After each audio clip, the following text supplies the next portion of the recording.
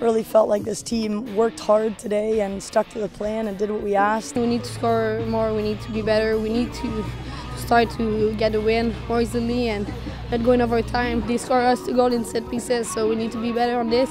We play, like all the team participate today, so this is a good point.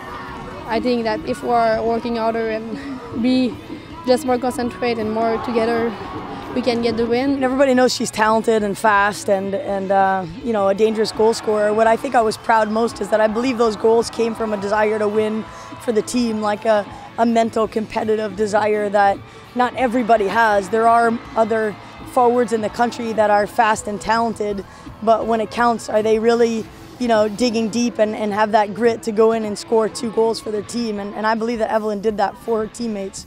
So she's, you know, her head's in the right spot. We're just really close to the senior group. We love them dearly.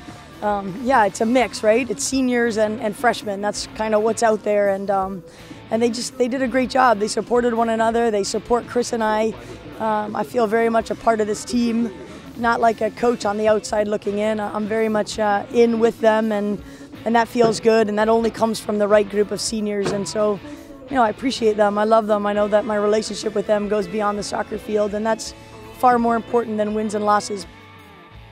I think the positive is that teams aren't really scoring on us in the run of play. It's more off set pieces, and we know what we have to work on, those first and second balls, and I think we can do that before we get on the road. And it's a young team, and I believe in them. I believe they have a ton of talent and continue to grow.